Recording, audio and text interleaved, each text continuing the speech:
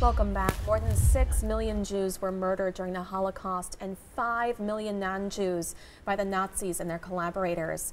74 years ago last month, the Soviet army entered Auschwitz and liberated more than 7,000 prisoners that were dying.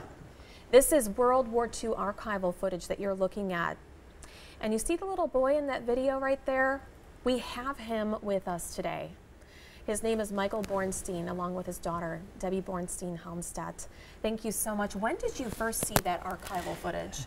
It was in a movie in Indianapolis called The Chosen, and we saw the picture and a close-up of my tattoo, and I was startled to find that it's me. And you looked at your tattoo? Yes, this is the tattoo, and so I knew it was me.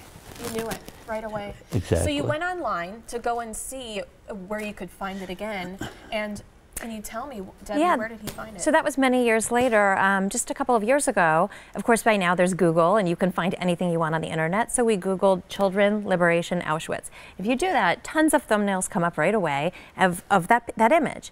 And my dad and I clicked on one, and it took us to something called the Cadeau Revisionist Forum. It is a Holocaust deniers website, and it captioned that video that you were just showing.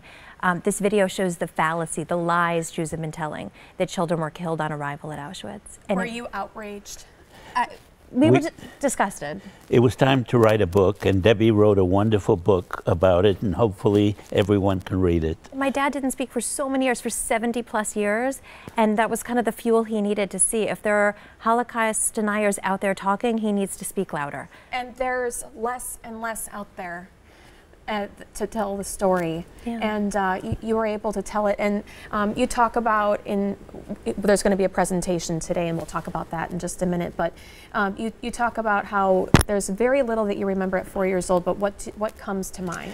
Well, basically the smell that we had in Auschwitz, and I find out later it's the smell of burning flesh.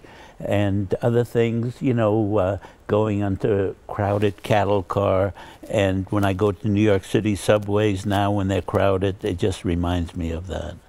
And then you lost your brother and your father. Yes. Almost immediately when you made it to Auschwitz. Exactly. The men were separated, and I went to a children's bunk.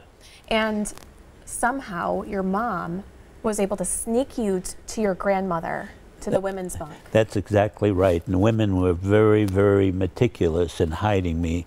And I'm told I was a very good hider. You think that's the only way you were able to survive? That's exactly right, because the kids were older in the children's bunk, and you get a slice of bread a day, and they were taking my bread. So my mother would come into the children's bunk. She'd be beaten over the head and give me some of her bread. Wow.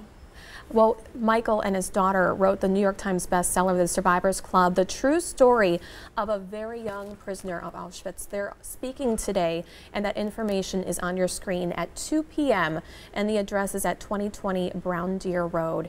So we will have more with them after the break, including your message that you're trying to keep alive, especially after there's been many anti-Semitic attacks recently.